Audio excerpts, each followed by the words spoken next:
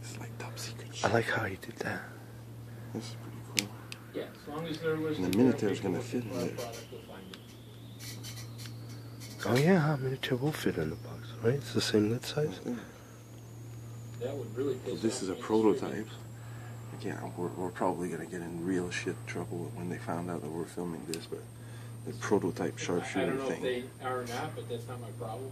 It's gonna be released on Chung Channel, so I won't be in trouble for that. But Oh, let me take it. Okay.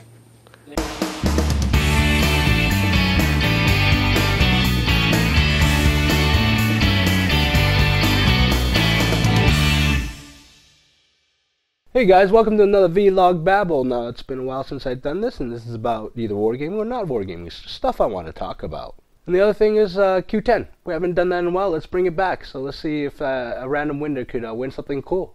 Okay, first thing first, I wanted to talk about a really cool charity event that's going on with a bunch of YouTubers. Now, this is led by IDIC Beer, and I always get that wrong, so that's why I have this piece of paper here. He and Blood of the Fallen, and Warlords Gaming, another cool channel that I watch often, are running this charity event for Salamander's army, and they're getting a lot of help from a lot of YouTubers to build something for this army, donate it, and then we'll wrap it off at the end for the Help for Heroes organization.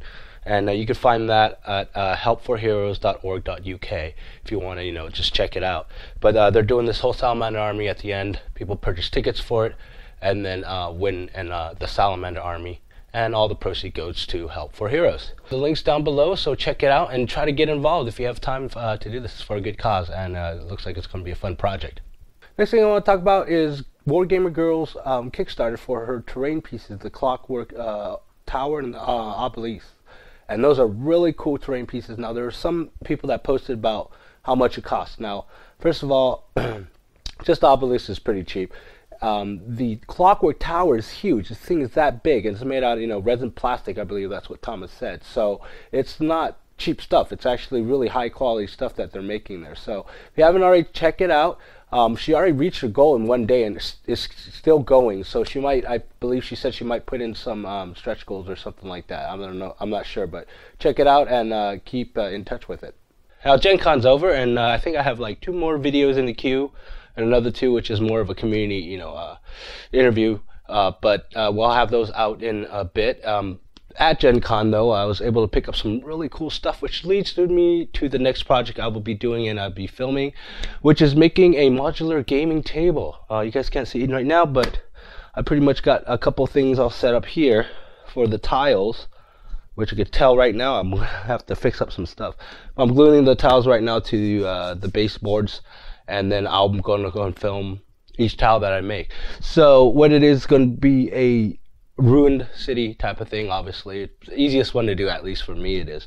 I picked up some really cool stuff at Gen Con at a good deal. I got the new Imperial bunker, as well as a box of walls.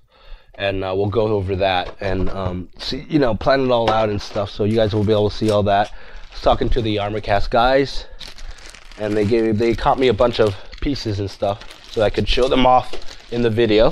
And some other bits and pieces I got from bit stores, the walls from the Shrine of Aquila and stuff like that. So lots of really, inspiration and influence from Templar Crusader, who does his own boards. I wanted to go and give it a try and see if I could do, a few boards. I'm also going to do a Craft World board, which is using the pieces from Modest Magic's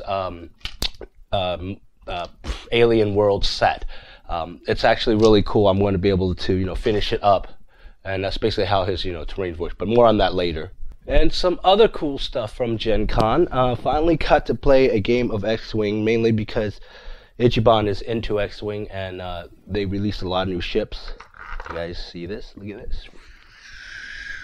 This is the Lambda fighter. Some really cool, stuff I got from Gen Con. Here is the Hawk ship thingy. Not sure what, I don't know where that's from. Ichiban keeps telling me it's from the books or whatever, but. And then I got the rest of my stuff. Oh, and I got the B-Wings, and then I got the TIE 5 bomber. The bomber is really cool. I like that. I got a couple of those, a couple of the B-Wings.